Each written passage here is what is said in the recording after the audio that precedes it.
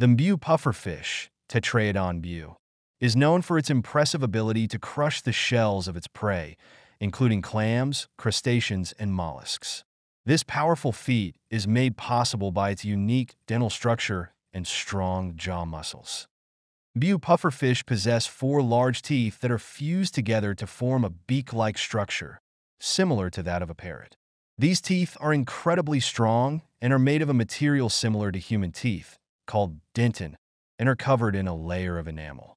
This allows them to exert significant force and crush even the toughest shells. The jaw strength of a pufferfish is estimated to be 62 kilopascals, which is significantly lower than the 1,116 kilopascals jaw strength of a human.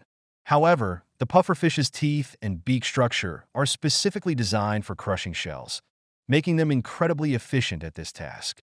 Mbu pufferfish are carnivores and require a diet that includes hard-shelled prey to maintain their dental health.